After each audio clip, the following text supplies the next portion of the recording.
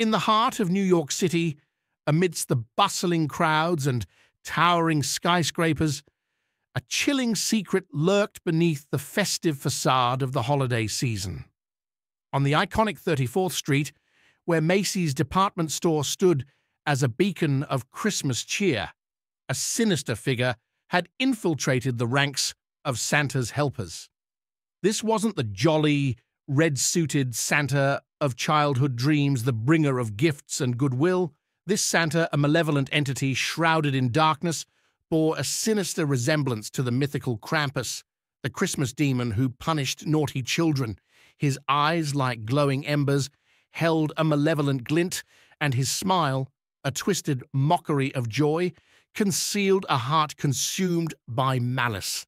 As the city prepared for the Grand Macy's Thanksgiving Day Parade, the unsuspecting crowds were oblivious to the impending nightmare.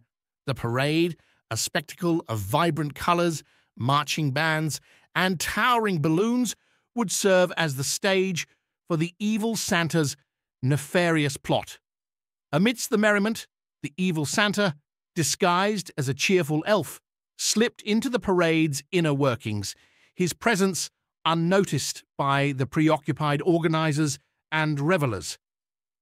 As the parade commenced, the evil Santa's dark magic began to seep into the festivities. The once vibrant balloons transformed into grotesque caricatures, their faces contorted in expressions of terror. The cheerful music twisted into discordant melodies, sending shivers down the spines of those who heard it. Panic erupted as the parade descended into chaos. Children, once filled with excitement, now screamed in fear, their eyes wide with terror. The evil Santa, reveling in the chaos he had unleashed his full power, his eyes burning with malevolent glee. But amidst the darkness, a glimmer of hope emerged. A young girl, her heart filled with the unwavering belief in the true spirit of Christmas, recognized the evil Santa's deception.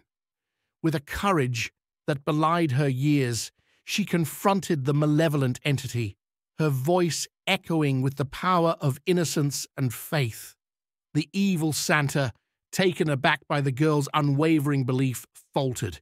His dark magic, fueled by fear and doubt, began to wane against the radiant light of her conviction. The monstrous balloons shrank back into their original forms, the discordant music faded into the background, and the once terrified crowds regained their composure.